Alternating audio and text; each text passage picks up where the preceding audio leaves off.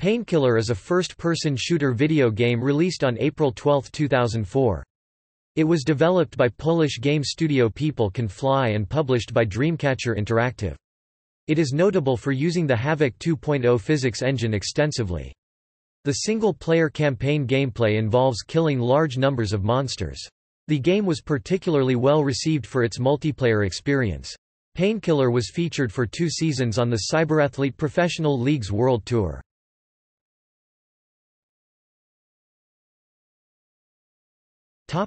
Gameplay. The game is inspired by such classic titles as Quake, Doom and Serious Sam, with the emphasis on killing large numbers of monsters. The game is divided into 5 chapters, each about 5 levels long. The player's objective is to get through each level, from start to finish, by slaughtering hundreds of monsters. One of the game's most important aspects is its diversity. Each level presents a new location with various themes and graphic styles. The levels include castles, monasteries, an opera house, Venice, graveyards, and more. Monsters are also very different, with new ones almost every level. There are 5 boss levels where the player fights a boss. The game presents an option to complete a special task each level, which results in the player getting a tarot card, a rare, hard-to-obtain bonus. Each equipped card provides different bonuses for a small amount of time, like powered-up weapons or slow motion. The game features multiplayer, which includes classic modes like Deathmatch and Capture the Flag.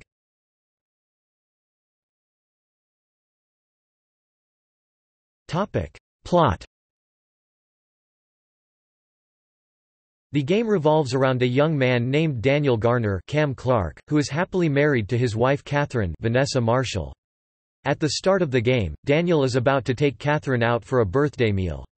As they drive towards their destination at high speed, in the pouring rain, Daniel takes his eyes off the road to look at his wife, and while his attention is diverted, he plows their car into a truck. Both of them are killed instantly in the crash. While Catherine manages to make it to heaven and lives in harmony, Daniel is trapped in purgatory. One day, an angel called Samael John Saigon tells him that in order to receive purification, he has to kill 4 of Lucifer's generals in order to prevent a war between heaven and hell. Lucifer has been secretly organizing a massive army that could overwhelm heaven, taking over purgatory in the process. Small portions of the army are already beginning the march. With little choice available to him, Daniel accepts the task. With the forces of hell seizing and corrupting various parts of purgatory, Daniel goes through different and random phases of history within purgatory, which range greatly from ancient times to the modern era. These include medieval Europe, Babylon, the Crusades, 1800s and even a time slice of modern industry. After killing the first general, Daniel meets a woman named Eve Vanessa Marshall, another soul who has been in purgatory for a long time. She gives him information about the whereabouts of the remaining generals and small elements of Lucifer's army already mobilizing. She also tells him about life in purgatory, and the possibility that he could be dragged to hell should he fall in battle and become lost forever.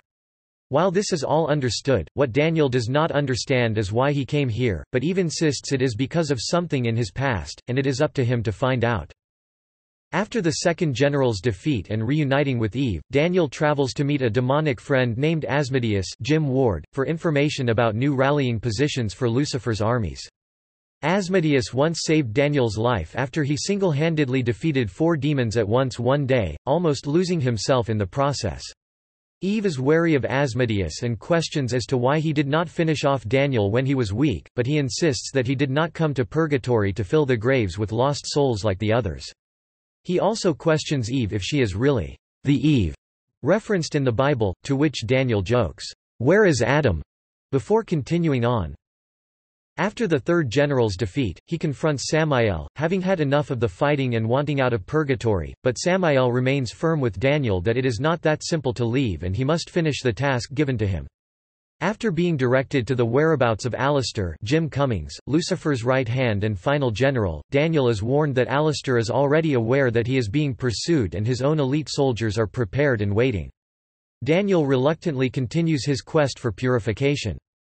After Daniel kills Alistair, Eve arrives at the scene in shock, realizing Lucifer will no doubt be on his way and they should make themselves ready. Surprisingly, Asmodeus arrives, complimenting Daniel for his victory and examining the scene. Suddenly, both Eve and Daniel find Asmodeus highly suspicious and try questioning him as to why he is really in purgatory, to which he eventually replies, "I dig graves." Suddenly, he dissolves into a ball of fire and Lucifer himself, Lex Lang, appears. He mocks Daniel while recognizing him as a worthy opponent and thanking him for removing Alistair, who had been constantly arguing with Lucifer that the armies should have attacked sooner rather than wait. He snatches Eve, whom he claims had escaped from hell, and takes her with him before disappearing back into hell. Samael appears, congratulating Daniel for his success and informs him his task is done. Now he may proceed to heaven and reunite with Catherine. But Daniel refuses, knowing that it is not over yet, "not even close," to use his words. He also knows that it would be only a matter of time before Lucifer can fledge a new and massive enough army, but the next time would be far worse. He decides to go after them, but Samael tries to make him reconsider, for if Daniel goes to hell, there will be no escaping from there. Daniel turns down the offer once more and asks that Catherine be told not to wait for him, for he will not be coming. Samael gives in and shows him the direction to the gates of hell, warning that they are protected from the inside by the most elite of the demonic forces for the purpose of keeping the souls of those who are damned within hell. Daniel eventually emerges in hell, a twisted landscape made of torn fragments from various wars throughout history, a play on the phrase, "War is hell." After vanquishing enough souls of the damned, most of which are recognizable as foes he has defeated, he confronts Lucifer in demon mode and kills him, rescuing Eve in the process, who has been rendered unconscious. After killing Lucifer, Alistair reappears before him, with hordes of demons around him. Daniel learns that he did not really kill Alistair as he could only be defeated in hell. With Lucifer gone, the position of hell's ruler is open. Alistair has already taken it and announced his ultimatum. He leaves Daniel to the mercy of the demons around him, who eagerly accepts the challenge. The game ends with Daniel defending himself against the never-ending hordes. If the game is finished in trauma, the hardest difficulty in the game, an extra ending is presented. Daniel is now finally able to go to heaven and reunite with Catherine at last.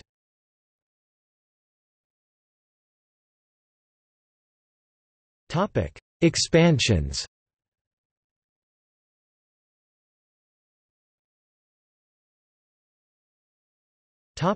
Battle Out of Hell. Painkiller – Battle Out of Hell is an expansion pack for Painkiller, released on December 1, 2004. It was developed and published by the same companies as Painkiller. Painkiller – Battle Out of Hell features an all-new 10-level single-player campaign, 2 new weapons with 2 fire modes each, new multiplayer game modes, and improved visual effects. The story continues where the original left off. Lucifer is killed and his position as ruler of Hell is now free. Alistair, one of 4 Hell generals Daniel Garner was assigned to kill in the original game, appears with a horde of demons and confronts Daniel, who now has to retreat with the help of Eve. Daniel's new goal is to battle out of Hell and eliminate Alistair, who is now rightful ruler of the demonic forces. Before confronting his powerful enemy, Daniel visits such places as an orphanage full of possessed children, a hellish circus named Looney Park, a pirate bay, coliseums, necropolis, and even a twisted version of World War II Leningrad. After taking out Alistair, Eve thanks Daniel for allowing her to take control. Eve offers Daniel the chance to rule by her side, but Daniel refuses. Eve then invites Daniel to leave and join Catherine in heaven, but Daniel again refuses, and begins firing his gun at Eve as the screen fades to black.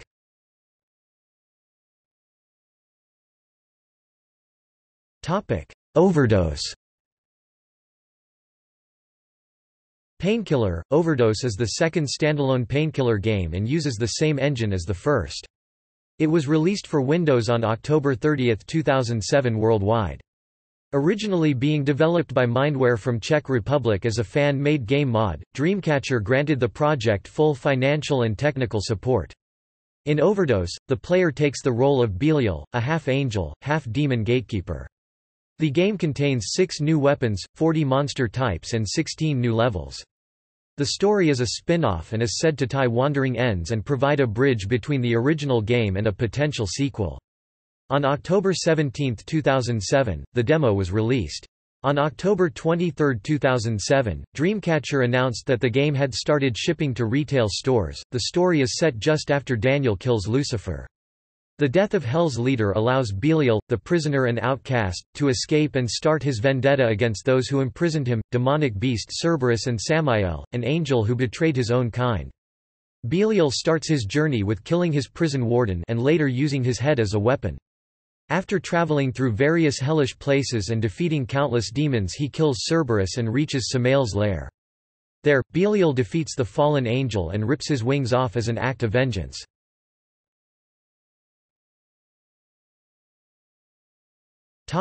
Resurrection. On April 9, 2009, Homegrown Games developer and Dreamcatcher Interactive publisher, a subsidiary of Jowood Entertainment, revealed Painkiller, Resurrection, a standalone expansion to the original game running on an updated Pain engine. It was released on October 27, 2009 for Microsoft Windows. It features 6 new levels, and a new hero, William Bill Sherman, who is blown to pieces by his own C4 payload, with which he wanted to eliminate a group of mobsters. The fact that he accidentally blew a bus full of innocent civilians means he is about to be claimed by Hell. However, he wakes up in Purgatory and is tasked with redeeming his soul by battling a new demonic threat, which is revealed to be led by Astaroth, once a general of Lucifer, and Ramiel, a corrupted angel.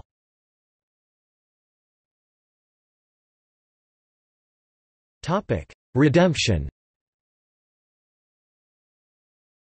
Painkiller, Redemption is an add-on released in February 25, 2011, as a downloadable game. Similar to Overdose, the new expansion pack was originally a mod, created by a small group of fans under the label, Eggtooth. Additional development by Homegrown. The official publisher of Painkiller, Redemption is Dreamcatcher. It features a new heavy metal soundtrack, minor graphic changes, and 6 levels with nearly 6,000 enemies to kill. Painkiller Redemption features the return of Daniel Garner and Belial, both as playable characters. The development team has released free post-release support for the game, which includes extra content for multiplayer, or a new single-player chapter. Eggtooth team didn't create any new content, so the maps used are the ones originally found in Painkiller multiplayer, and all monsters are taken from previous Painkiller installments, including the final boss, who uses the model of King Alistair from Battle Out of Hell. The game is narrated through animated text messages, and starts when Belial, the hero of Painkiller, Overdose, saves Daniel Garner from Eve, the current Queen of Hell.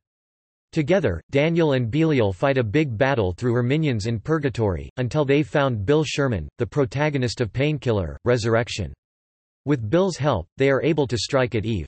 The game ends with the surprising arrival of Samael, an angel of God who once tasked Daniel with destroying Hell's leaders. With Eve defeated, Samael plans to use the dark essence left by her to become a new ruler of Hell. The game concludes with Belial and Daniel understanding that the battle is not yet over.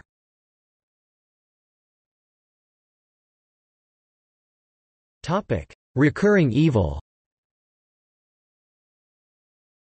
Painkiller, Recurring Evil is an add-on featuring 5 new levels with about 4,000 enemies. It was released digitally on February 29, 2012 by Nordic Games via Steam, and developed by Med Art and Eggtooth.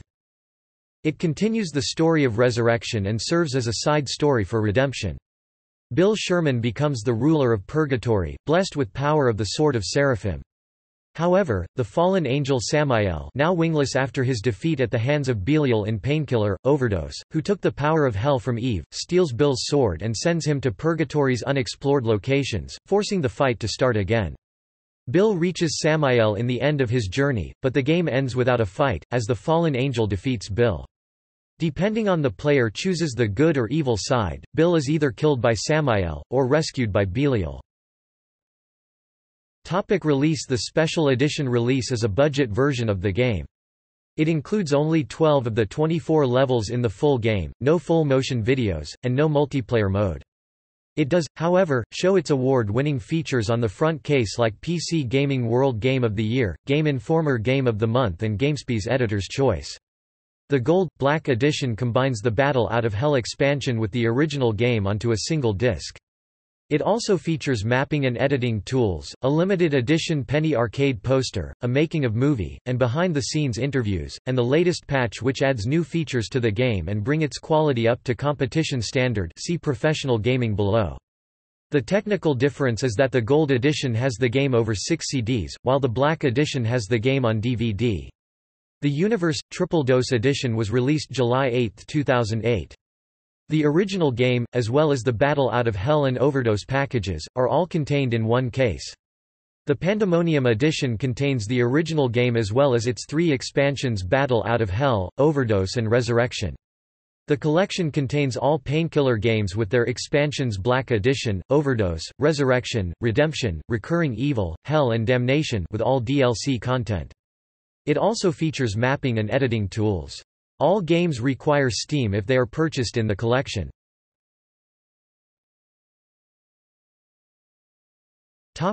Ports.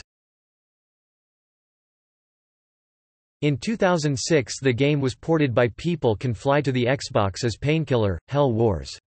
While not a straight port, it is actually a mix of the game and its expansion, Painkiller, Battle Out of Hell. Painkiller, Hell Wars was also announced for Sony's PlayStation Portable and PlayStation 2. However, both versions were cancelled worldwide. The official publisher of Painkiller, Hell Wars is Dreamcatcher. Painkiller, Purgatory HD was developed by Machineworks Northwest, level design by Med Art for Android and iOS and available on Google Play and App Store.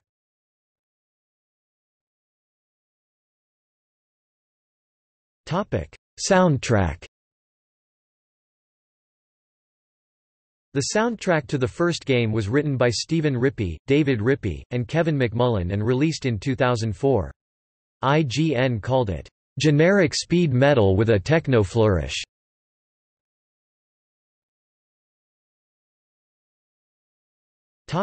Film. On August 1, 2007, producing company Guy Walks Into a Bar announced they had acquired the film rights to Painkiller and had begun pre-production. John Berg, Elf, Out of Time, and Todd Komarnicki, Elf, would act as producers. There has been no additional word on the film, presumably cancelled.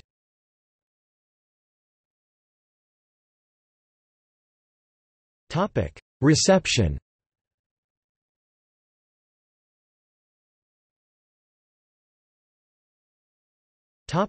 Critical reception. With the first release of the original Painkiller in 2004, reception was generally positive with an average critic score of 82% at GameRankings. Painkiller was mostly praised for its simple yet entertaining FPS gameplay and its varied level and artistic design. GameSpot noted the variety in levels and foes by stating, "Remarkably, the eclectic variety of settings somehow ends up having a cohesive feel to it, and the variety itself is definitely to the game's credit." While GameSpy praised the graphics engine, calling it, "an original, muscular engine, capable of vast spectacular levels." However, while IGN noted the gameplay positively, they also mentioned repetition in certain stages, going on to say, "Simple aiming exercises seem to lack a little substance when compared to more recent shooters." Another criticism was focused on its multiplayer aspect being similar to that of the older Quake games, being called by GameSpot as a more of a throwback to the days of the original Quake, with the feel of déjà vu. Upon its release, Painkiller received PC Game of the Month awards from Game Informer and GameSpot, Editor's Choice from GameSpy, Computer Games Magazine and PC Zone, and Kick-Ass Product from Maximum PC. Computer Games Magazine named Painkiller the third best computer game of 2004. The editors wrote, "Painkiller is dumb turned up to 11, but it reaches a rarefied level of dumb where it flips around to become genius." It was a runner-up for the magazine's Best Art Direction award. In May 2008, Painkiller was featured on Escapist magazine's weekly review series Zero Punctuation. Reviewer Ben Yahtzee Croshaw, known for his acerbic reviews, stated that Painkiller was an example of an excellent FPS game, praising its removal of aspects such as key hunting and fetch side quests in favor of pure genocidal fun. Seemingly hours after the review, the Painkiller banner found on the Steam store appeared on the front page, now sporting the tag, All you really need to know is that there is a gun that shoots shurikens and lightning." A quote from the review. In 2010, Yugo included the game on the list of the 42 best games ever. Battle Out of Hell was also met with a positive response, but with less, only being an expansion pack. While some were enthusiastic over the new content, like Game Informer even saying, "If I had to pick a game to be the poster child for the concept of expansion packs, Painkiller, Battle Out of Hell might well be it." Others like GameSpot found some of the levels not as interesting as the original, saying, "For the most part, much of the rest of the game is kind of bland," but still found great Painkiller gameplay mostly intact. They also pointed out longer loading times and aggravating puzzles. Upon the release in 2006 of the Xbox port Hell Wars, many were generally pleased with its translation while others found some issues. IGN were not favorable towards the environmental textures that don't do much to enhance the experience, and even found the port to have additional bugs like when enemies get stuck out of sight on a level that mean you can't advance until you reload your game. 3 years later, in late 2007, when Overdose was released, reception, while also positive, was quick to point the game's shortcomings. GameZone praised Overdose for retaining the basic gameplay elements that made the original 2004 title popular, and that it extends the world with new weapons, enemies, bosses, and levels that will fulfill any adrenaline junkie's craving. GameSpot, however, were still annoyed by the long load times and unhappy with the quiet multiplayer mode, but were still positive over the gameplay, concluding, "This old-fashioned shooter is a welcome respite from the scripted, story-driven epics littering the FPS landscape these days, and a pleasant reminder of the simple joy of shooting fiendish creeps in the face." However, Game Informer found the game to be aged in. While there is a group out there who will find this game charming, it concluded that their numbers might be growing thin.